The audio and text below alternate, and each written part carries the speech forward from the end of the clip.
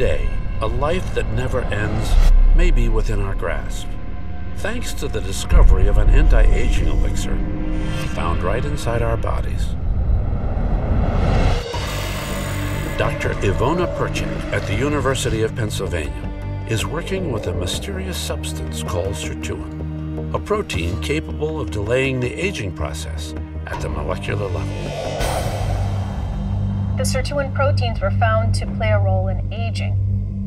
One of the best-known studies is where mice that were fed a diet that was restricted in calories had significantly longer lifespans. One of the set of genes that were changed by restricting calories was one of the Sirtuin genes. Scientists realize that Sirtuin genes are activated by the threat of starvation. The genes produce a protein that shuts down other genes in the mice, conserving energy as they endure the famine. The result? The mice live twice as long. So here we have the fat or adipose tissue.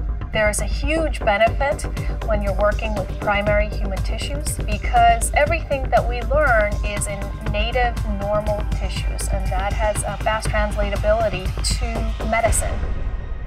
The first task for Perchik is to search the human genome to find out where sirtuins are interacting with other genes.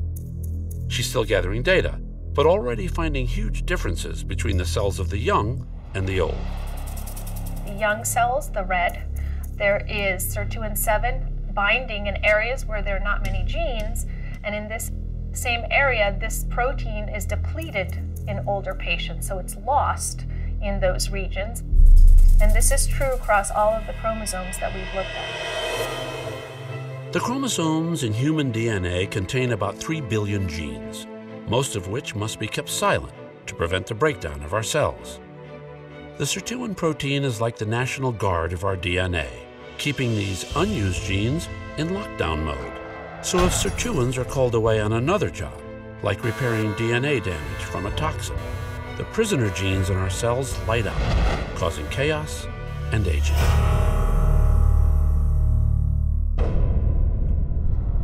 We hope to prevent aging in younger patients and recapitulate a more youthful molecular profile in older patients. In a few decades, perhaps we'll take a pill to balance our sirtuin levels to make sure that dormant genes stay turned off. And this in turn could vastly increase our life expectancy.